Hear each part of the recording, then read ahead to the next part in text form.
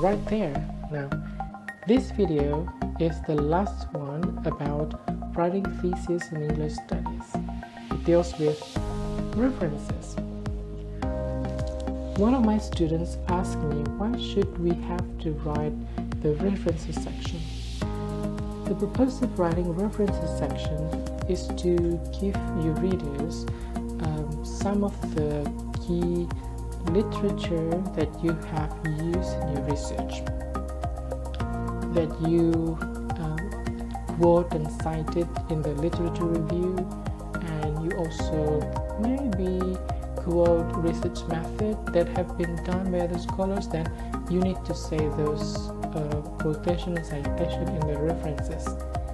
If you use that in the body of your research from chapter, let's say chapter 1, 2, 3 or 4, when you lead your readers with the research findings, then you need to state that in the references section, because your reader might be interested to read more about the references that you have read.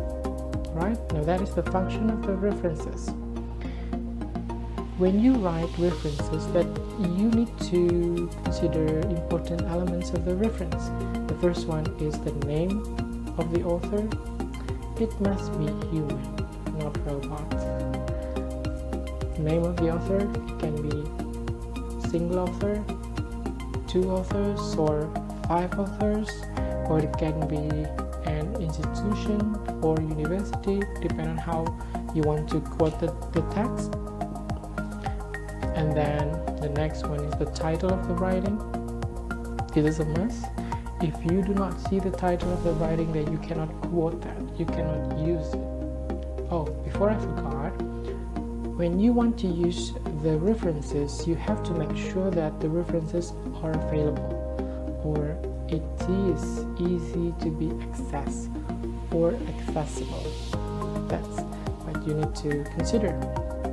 And it is reliable, genuine, and the author can be responsible for what he or she published in the article. The third one is the place of the publication, where this reference was published. It can be in New York, in Australia, Sydney, or it can be in Japan, Hong Kong, depending on where places. And the fourth one is the publisher, who published the writing. If the publisher doesn't exist, or it is a fake, then do not use it in your research. You have to clarify whether it is a journal, what kind of journal, is it international journal or translated journal, or in Indonesia we have it in Sinta 1, Sinta 2, Sinta 3. You need to quote, you need to check that. You can go to Zotero, you can go to Mendeley, and you can also search with Google Scholar if you have account in that, and you can also go to ProQuest and many other services that are available on internet. You can use those. After the name, title of the writing, and then place of the publication, publisher, and the last one is the year. Now, if you want to do your research, I would emphasize that you need to use journal articles that are published within 5 years. Let's say when I talk to you, this video is 2019, then I'm going to use journal articles that have been published since 2014. That would be great. But if you write in the topic of history, for example, history is a very old and classic, then you can quote old literature in that field if it is very important for your literature review, and also you state those in the references section. And you also need to separate, is it printed or online? Now, about printed or online, you need to go back to the referencing system. There are many forms of references section and form.